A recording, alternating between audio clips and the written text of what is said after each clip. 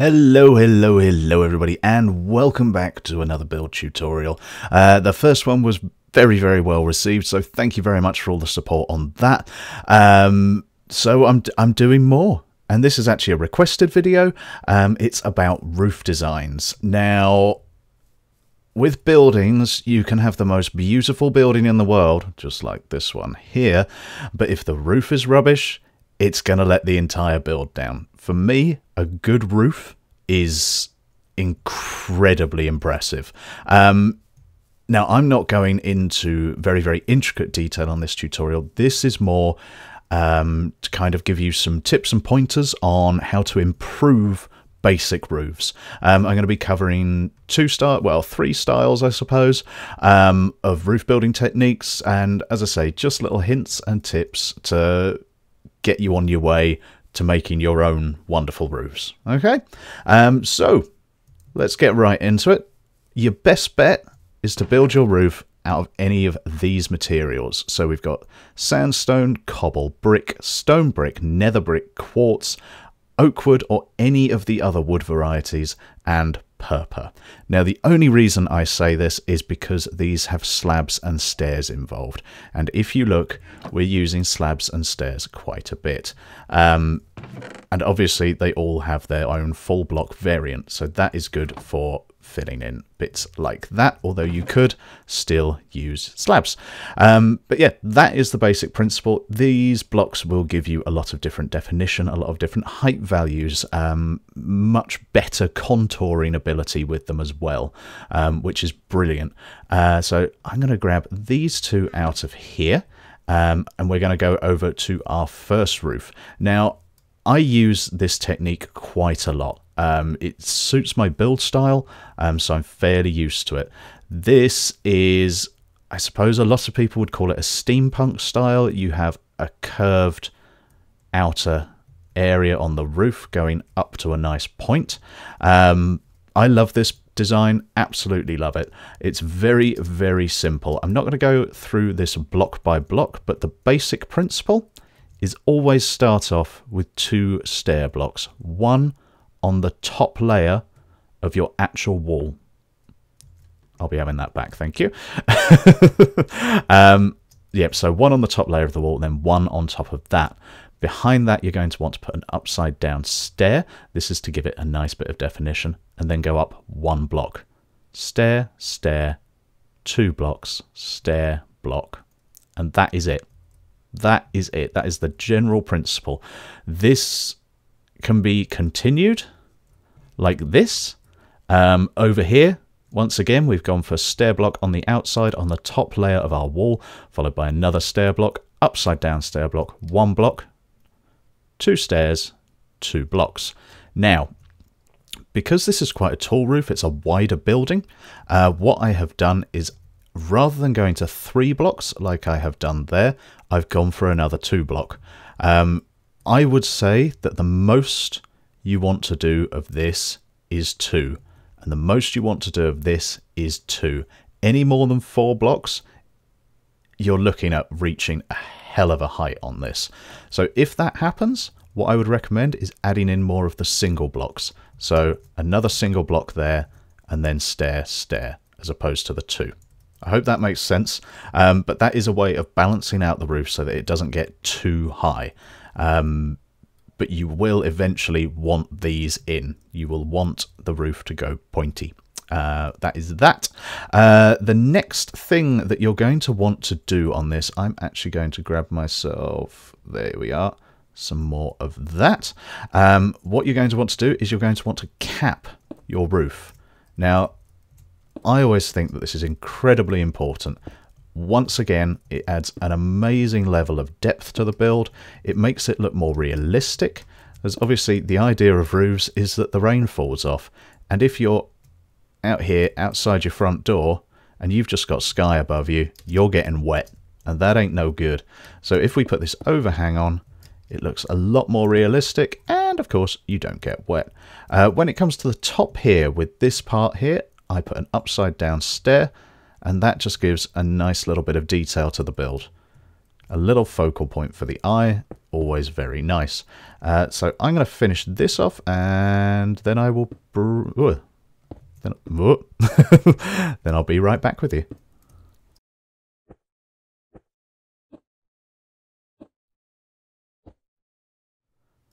So there we go. That is the building capped off there. Obviously, if you can imagine this with a full roof on, that's going to look a lot better. I generally use a different trim to my accent block on the wall, because if you put too much of it in, it becomes less of an accent block and more of an eyesore. What I do is I use a different block, and then what I can do is I can always detail at the bottom with cobble, just to bring the build together. Stuff like that. Yeah. So this is an odd shape, which is why we've got that single block in the middle. This can also be done with even blocks, and what I would generally tend to do is put 2 upside down stairs facing here. What you can also do, if you want your roof a little bit more pointy, maybe a little bit more churchy, is just add another 2 stair blocks on the top like that, and that works as well. This one also has an extra block coming off the side, and this is in case you want a little bit more of an overhang. So I'm going to fill in this cap, and I'll bring you right back.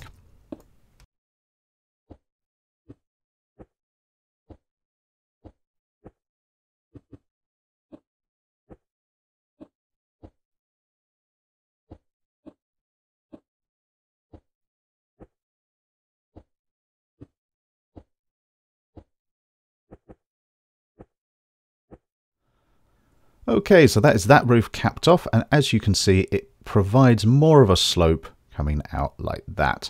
What you might be able to do is add some slabs onto the side here if you really want it to roll out a bit more, but I would recommend not. Right, with this kind of roof design, what you can also do is create this kind of shape here.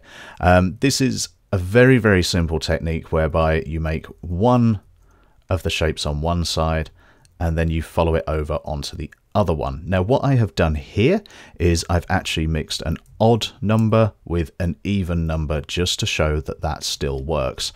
On the top here I've added in these stair blocks just to add to the detail at the top there. This also provides a space for maybe some hidden lighting up here, a couple of torches just to provide a nice glow. Or you could do something like this just to make the top a little bit more pointy, as everybody loves pointy. So those are some techniques there. I will be going into onto the Late Log Eye server later in the video just to show you what you can do with this kind of roof design here, and the way you add these shapes into every part of the roof and make it like a multi-layer roof. So we'll be doing that more towards the end of the video. Right, on to kind of desert buildings, hot styled buildings like yeah, desert, mesa, that kind of thing. These roofs are all designed to shoot off the rain, which is why they look fairly realistic for Minecraft. In the desert, there is less rain. So pretty much every single roof you see is flat. So that is absolutely fine. There's no reason not to. I always put like a little lip or something on the top here, because if you look at pictures, that is what it's like. But there's absolutely no reason why you can't add in a little bit more detail like this. I would say as long as it is flat. I find that spruce goes really, really well against sandstone, so I've used spruce fence posts here. But yeah, from that to that, it's an improvement, definitely. Right, on to kind of dome-shaped-ish, half-circular roofs. This is an even build again, so that works with this, and what we're going to need for this is some of this. So what I do is, if I want an arched roof, like I do here, I go onto a website called Donut Studios, which I'm just going to put up on the screen here. Okay, so here we are at donutstudios.com. This is a circle generator. It's absolutely brilliant, incredibly easy to use. Let's say you wanted a circle with a width of 30, ta-da, it automatically does the height and the block count and everything like that. So it gives you a really nice idea of what you're going to need for any circle in Minecraft. But let's go with a 12, which is what I'm about to show you now. When I do things like this, what I usually do is I take this row here as the top of my wall. Okay, so these blocks here are the walls. That is the top of the wall here. So all you're going to want to do is follow these patterns. So you're always probably going to come in 1, maybe 2 sometimes, depending. That's just what I do. As I say, play around with this. What I say might not be the best thing in the world, but it works for me, and that's all I can give you. But yeah, anyway, let's pop back into the test world, and I will catch up with you guys there.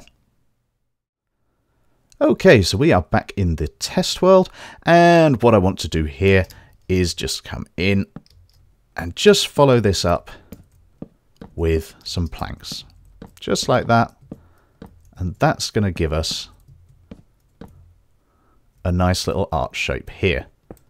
So let's knock those out. So the reason I did 12 was because this is 12 across. Now what you can do is you can come in with your slabs and stairs. So that is why that's why I suggested those in the beginning. And what you want to do is you just want to start adding in little bits like this. Maybe on the outside as well. Probably go 1 in there and 1 in there.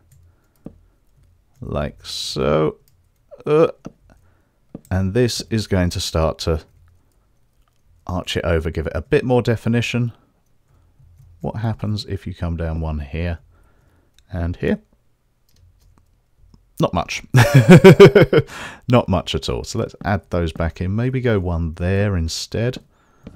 See what that does. Nope, don't like that either. As I say, this is playing around. You can also use stairs for this if you want it a little bit, I wouldn't say pointier, but you know, this can make it a lot more rounded even.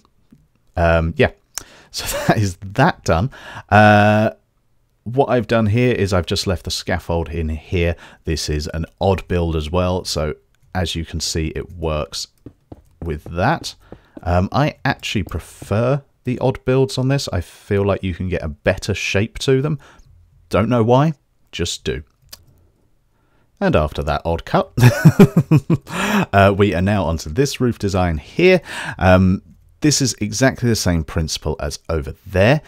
It's adding in another plane to your roof. So as we've done over there, I've copied the shape from one side onto the other and then just linked the two up, and that creates this roof pattern here. Very nice, very nice. That can be done multitudes of times. So if you want to extend this building this way or even this way, you can add many of these archways going down and it will all crisscross and interweave and everything will look lovely, I promise. Right, that is going to be it for the test world. I'm going to take you onto the Late Laogai server to show you more of these roofs and what can be done by manipulating the planes, adding more in and everything like that. So I'll catch you guys over there. Okay everybody, so here we are on the Late Laogai server with some examples of these roofs. So here we go. That's pretty much exactly the same kind of shape as I was showing before. We've got a 1, 1, then a 2 here, and round here, 2 1s. And they just link together really nicely like that. It gives the building a little bit of something extra, I feel. Anyway, over here is the main part of my base. Some of these do have fire damage on them. This is obviously a vanilla survival world. Usually I'm using my cam account for this, but fire tick is on and therefore things get struck by lightning and bad things happen to wood. But yeah, this is, if you look at it from the side here, this is exactly the same kind of principle. It's just done on a diagonal, which gives it an almost rounded kind of shape, which I really, really like. So that's another thing you can do with them. Over here, oh, this is actually quite a good example of one of the techniques that I showed off earlier of making like a little tower cap for it. So that's how that can come together, which I think looks really nice. Another one, the same here and here. Over here is slightly more complicated. We've got 1, 2, 3, 4 of the same kind of roof in a line, but all on slightly different planes, and it all comes together. You've also got an extra one out at the side here, which once again, it just adds another plane, another bit of definition, another bit of detail, and yeah, just makes the roof a little bit more interesting, I feel. Over here we've got exactly the same kind of thing, just done on a much larger scale, much larger. This is a big building. It's actually my storage room. Some of these buildings aren't finished, so please ignore that.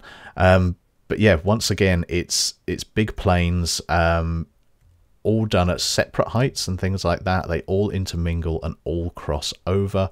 They come over around the side here as well. There might be a frame drop at the moment because that is one hell of a lag machine in there. Let's get away from that.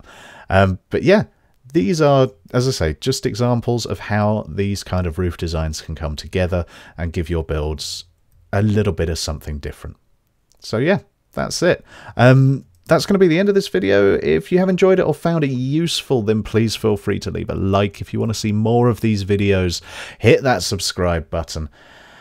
Comments down below. Tell me what you want to see next. If there's anything in particular, anything you want me to go into more detail on, or anything, literally anything, then comment below.